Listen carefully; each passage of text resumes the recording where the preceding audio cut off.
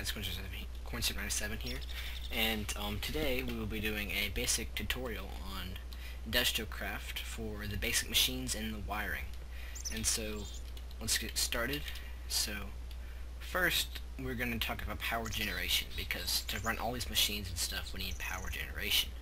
And so we have 4 different types of power generation for the basic power generation, and these are the solar panel, windmill, watermill, and geothermal generator.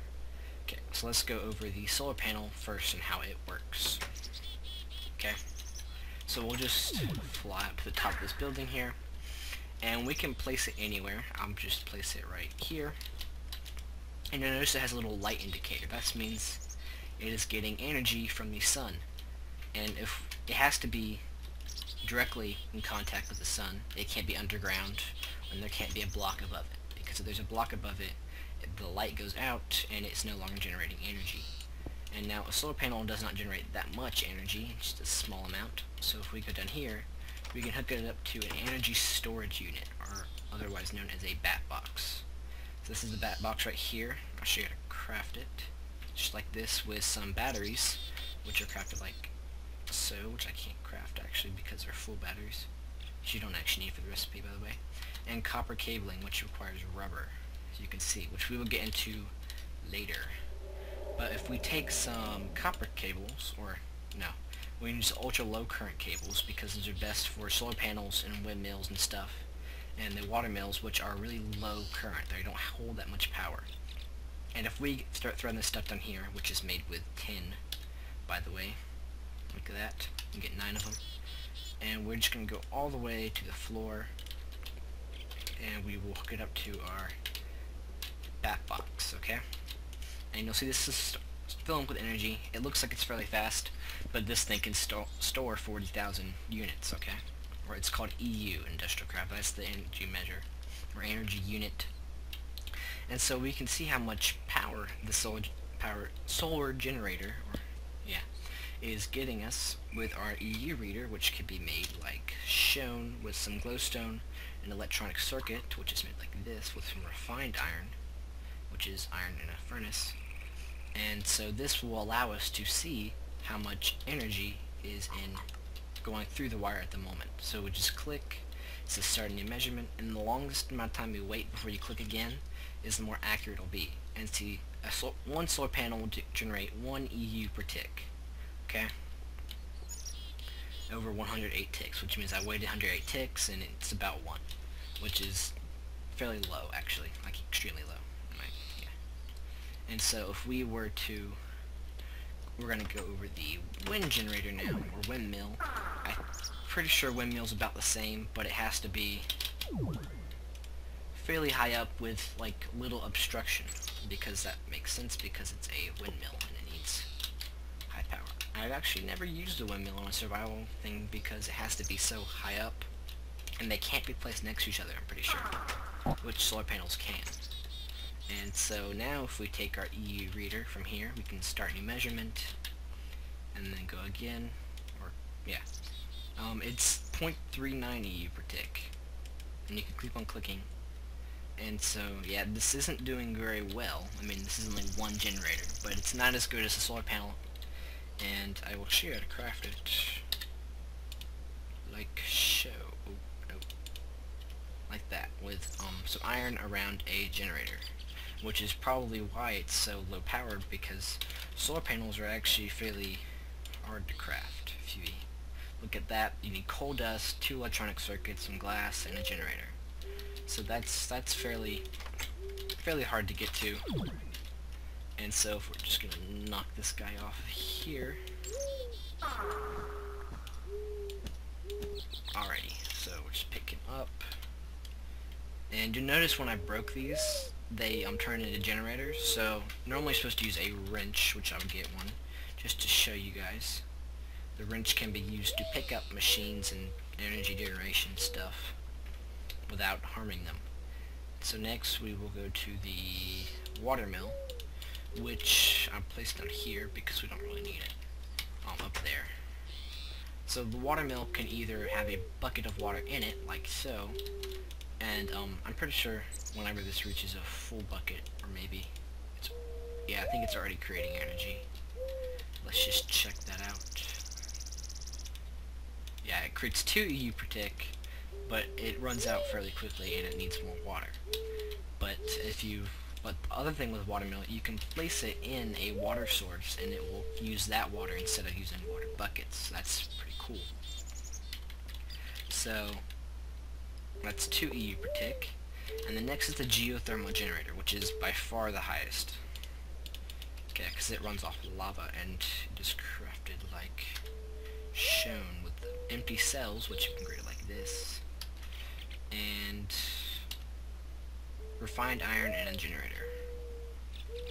Okay, so we're just going to plop that down. I'm going to put a bucket of lava in, and okay, so I know what happened.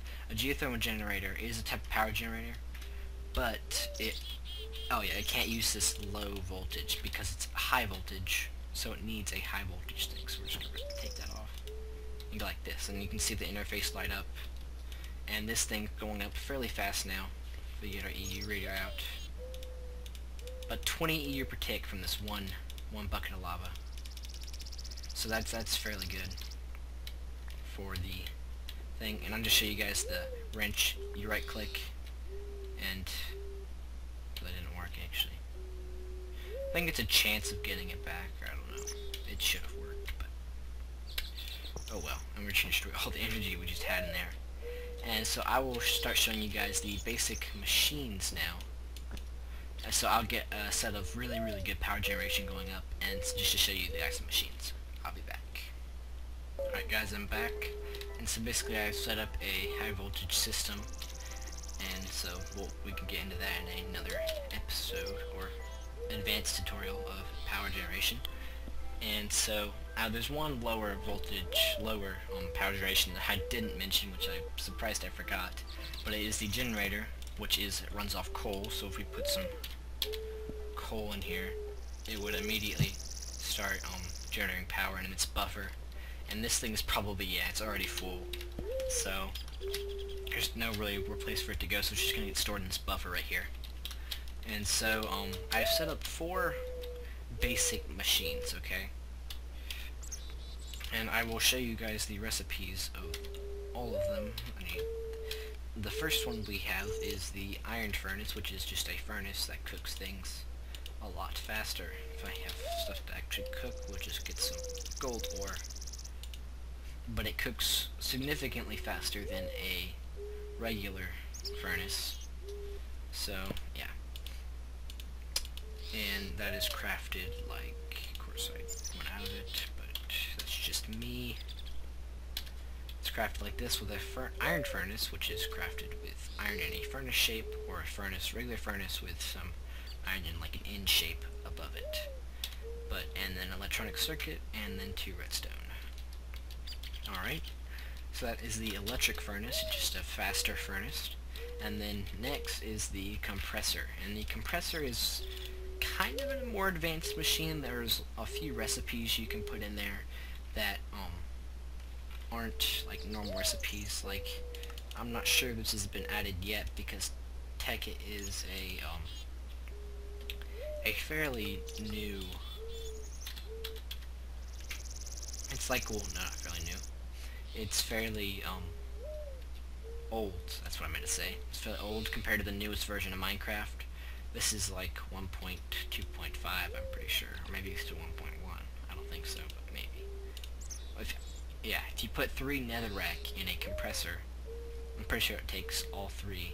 I think it'll give you a piece of netherrack. Now, I'm not certain about this, but I am almost positive that it will give you a piece of netherrack. Nether brick, sorry. So, this compressor can be used for lots of other things, lots of more advanced things in the future. But yeah, here we go, netherrack. Place it down in the world because it looks nice. Anyway, so that's pretty much the compressor. It can be used for a lot of more advanced functions, but there's not that many like simple like first step functions. And the macerator, this is one of the things you want to get straight off the bat. This is one of the, in my opinion, one of the best things about IndustrialCraft is the macerator and the higher version of the macerator to come. Let's say I put one of these gold ore in here, and it'll take some time. But what this is basically going to do is it's going to take this gold ore and it's going to like smash it up and do all sorts of fancy technological stuff, and it will grind it to dust pretty much. And so from this one gold ore we'll get 2 golden dust. And this only works with ore, by the way. You can't do it with ingots. You'll only get 1 for an ingot. But with this dust we can just throw it in this furnace right here. I'll turn it to day. And this will give us 2 pieces of gold. So any ore you mine, you can basically get double of it with the macerator. So that's pretty cool in my opinion. I don't know about yours, but I'd say that's fairly neat. And the extractor. There's only like a few things you can do with the extractor, but one of the most important is for rubber. And so I will go into rubber right now. Alright guys, so this is what's called a rubber tree in IndustrialCraft, okay? And so they have a very significant, like a different look about them, okay? They have the wood of a like pine tree, which is over there. They have the same wood as this, but they also have the leaves of a birch tree, which is that really white tree. And there's actually, is that a rubber tree? Yeah, there's a rubber tree right here. Okay, I didn't actually need to spawn one. So I'll just use this one because this one's naturally spawning. And they do spawn most often in swamp biomes. You can see there's like 1, 2, 3, 4, 5, 6, 7, 8, 9, 10, 11. There's like a ton in this one swamp biome alone, and I was completely disturbed like that and spawned right into my house. But anyway, you also notice on the rubber tree this little yellow spot right here, and this is what's called a resin spot. And if you click this with a tree tap, crafted like shown, nope, crafted like shown, nope, why can't, okay, here we go, yeah, wood in this type of tree tap-ish formation, and it will give you this sticky resin, and the sticky resin you can turn into rubber. But the neat thing about rubber trees is they're actually farmable. I don't know if you guys can see this on YouTube, but there is a rectangle right here where the sticky resin spot used to be, and this will respawn. So don't cut down rubber trees, guys. They are very valuable, because they are basically our way to farm rubber, because you will need lots and lots of rubber as you go on through IndustrialCraft. So, but if we place our piece of rubber in the extractor, we'll just let that sit for a while, and I'll place one in the electric furnace, which is normally how you start out, because you need rubber to make all these things. You'll notice that you get 1 piece of rubber from the electric furnace. And over here, with the extractor, it's a lot slower, but you get 3 pieces of rubber from 1 sticky resin. And I'm pretty sure you can also put the wood in, the rubber wood in the extractor to get 1 piece of rubber. Okay, so that's just that's a way to get rubber. Only way to get rubber. It doesn't have an MC value or anything, but I'll get to that later. And so guys, this has been the basic tutorial on the basic machines and basic wiring. So this has been CornsyrupMinecraft. Have a great day, everyone. Okay guys, so one last